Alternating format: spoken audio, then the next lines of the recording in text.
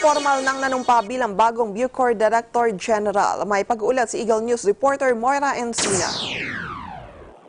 Nanumpa na kay Justice Secretary Minardo Guevara si bagong Bureau of Corrections Director General ni Faeldon.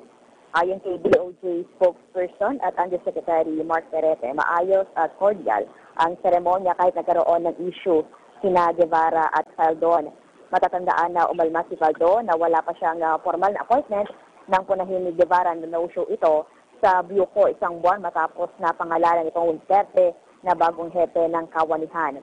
Sinabi pa ni Perete na nagpulong agad sina Guevara at Faeldon matapos ang oath-taking.